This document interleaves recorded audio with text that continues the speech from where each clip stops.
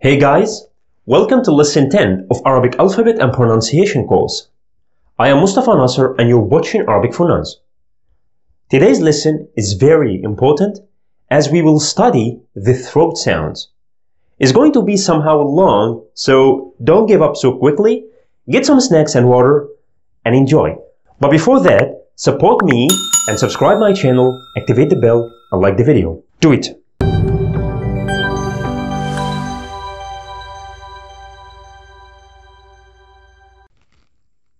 The throat sounds are 6 in number.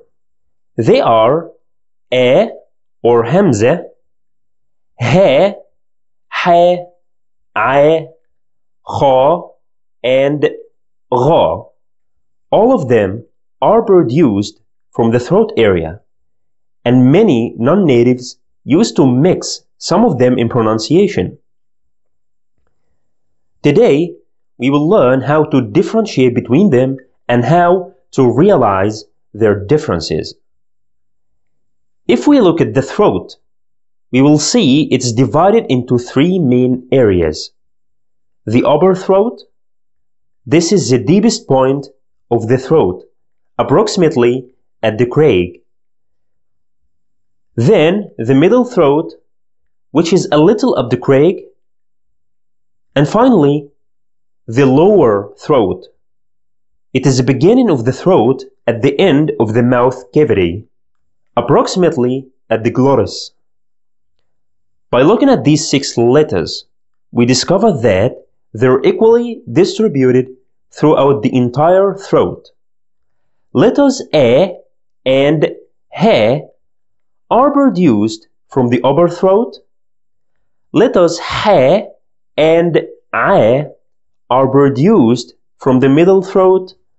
And letters kha and gha are coming out from the lower throat. Okay, I will start from the deepest point at the upper throat with letters a and ha. Both of them have the same exit point. The first one, letter a, is just like English A sound, a. But it's not only a. This upper piece, the hamza, it gives out the sound a sound. So try to repeat it many times while holding your hand at the crag, like this. You will feel a little disturbed here as the sound comes from this spot, a. While the second one is equivalent to English H sound, ha, ha. Repeat it again while holding your hand here, ha, ha. Again, it's coming out from the same spot. So, I don't think there is any confusion between these 2 sounds, right?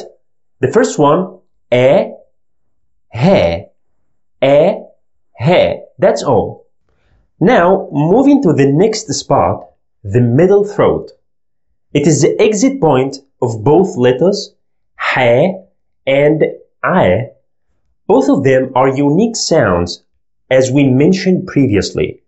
The first one, letter ha, is just like the sound you make whenever you have a cool drink in a very sunny day. After you having the drink, you will say, ah, that's cool, right? This is the sound, ha, ah. While the second one is just like you fill your mouth with air and you're to push it out. Okay? The best tip to help you differentiate between these 2 sounds is by adding a to each sound and then stretch the sound. Look at my mouth. Ha. Hey, I, hey, I.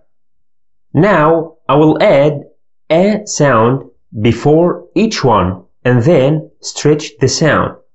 So it becomes ah, ah, ح أح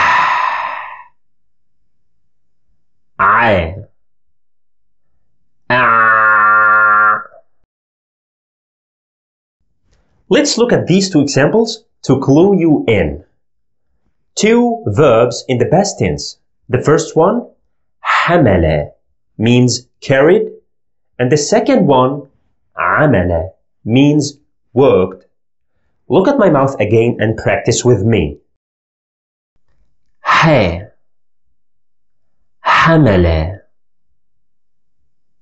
ع عمل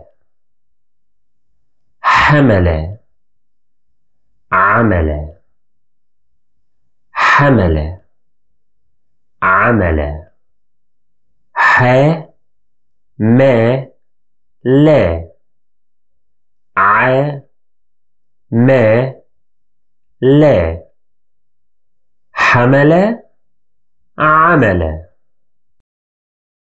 Okay, I want to stop here with a very serious issue. Many people used to confuse between these two sounds, ه and ح. As we mentioned in this lesson, we said that letter ه is coming out from the upper throat, while letter ح is produced from the middle throat. So, practically, they have different exit points. However, many non-natives used to mix between them. We can obviously see this confusion in the most popular name in Arabic, Muhammad. Many non-natives used to spell it Muhammad with H sound instead of H sound, because there is no H sound in English. It's a very unique sound. And the same issue arises again with the Arabic name Ahmed, which is spelled as Ahmed. But you better differentiate between these two sounds. The first one is just like English H sound, he, he. This one is easy, while the second one is very unique, he, he. Okay, now we will practice. I want you to look at my mouth and start practice. Notice the difference. We will be using the same technique that we used with the first couple. He, he, he,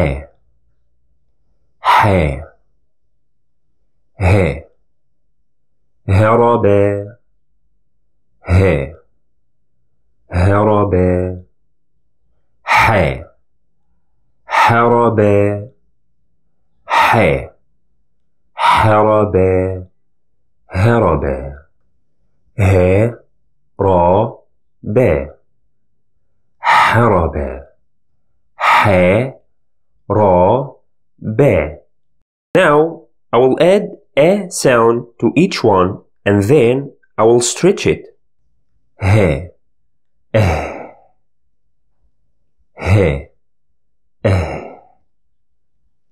ح أح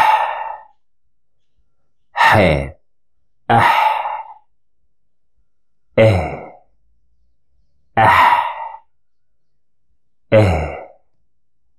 أح. Let's now spell the Arabic names that we mentioned before. Muhammad, Ahmed, Mahmoud, Muhammad, Ahmed, Mahmoud. The last couple we have today are letters Kha and Gha. They are coming out from the lower throat, which is at the back of the mouth cavity. Okay, the first one, letter Kha, can be found in German, and we already give an analogy of this sound and snoring, as if someone who is snoring during his sleep. But the sound comes from the throat, not from the nose. Kha, kha. Okay? The second one, letter Gha, can also be found in German as well as French. Gha, gha, gha, coming from the throat. To teach you how to produce this sound, let me introduce myself. He's going to teach you how to produce this mysterious sound. Okay guys, to produce this sound exactly, just get some water and you just keep some water at your throat here and start moving it around. You better do it, it's very helpful.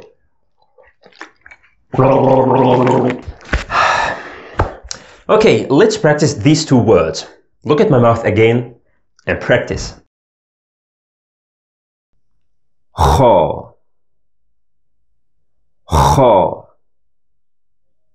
ra, ra, kha, khaber, ra, raber, khaber, raber.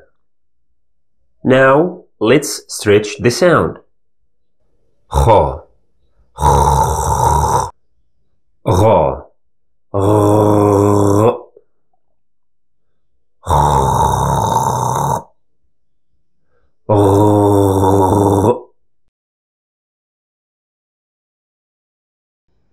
I hope you get some insight after my explanation today.